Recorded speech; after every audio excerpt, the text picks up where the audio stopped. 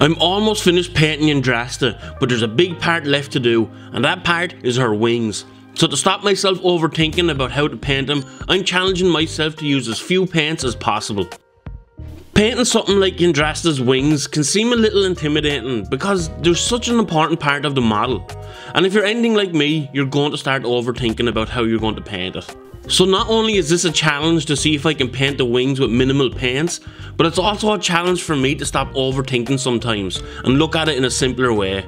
I started off with 2 thin layers of Corax white, and before long I started having a hard time with one of the wings that kept falling out of the toothpick that it was fixed to. I have blue tack holding them in, but one of them just wouldn't stay on, so I had to give in and put a tiny drop of super glue on it, and hopefully it won't be an issue later on when I try to remove it from the toothpick.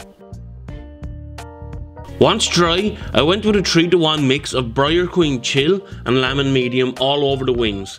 This really adds a light ethereal feel to the wings. When dry, I applied another layer onto the wings' recesses. This is going to make the next stage's highlights really pop out. Next, I highlighted the edges of each feather with a thinned down Ulthuan Grey. Now this part is a little tedious and my hand really started to cramp up after a while, but it was going to be worth it. During this stage, the wings were really wobbling a lot on the toothpicks, so I had to cut them in half and stick them back to the base to make them more sturdy. With the first part of the highlights on, I added further highlights of Ulthuan Grey onto the tips of the wings and on the stem parts that run through some of the centre of the feathers. And with that, I thought I might be done, but with me being me, I couldn't just leave it at that. I kept feeling that there was one more part that I could add, something that I think the wings needed as a finishing touch to tie everything together. So I turned to the old reliable dry brush, the large dry brush, and I lightly started dry brushing on white scar, but mostly focusing on the tips of the wings. This really helps blend the white parts into the bluish tone of the Briar Queen Chill.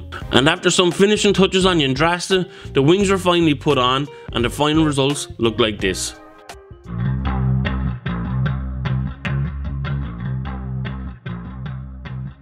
The centerpiece of my Coastal Knights army is finally finished. I must admit that the idea of painting the wings was more intimidating than actually painting them. I planned out what I was going to do, and with just 4 paints I was able to get a really good result. I'm really happy how the Coastal Knights turned out. I tried something new on almost every unit. Painting white armour, lifelike fur, painting power weapons that actually look like power weapons, and then finally it was the angelic wings to finish it off. I hope you enjoyed this video and got something from it.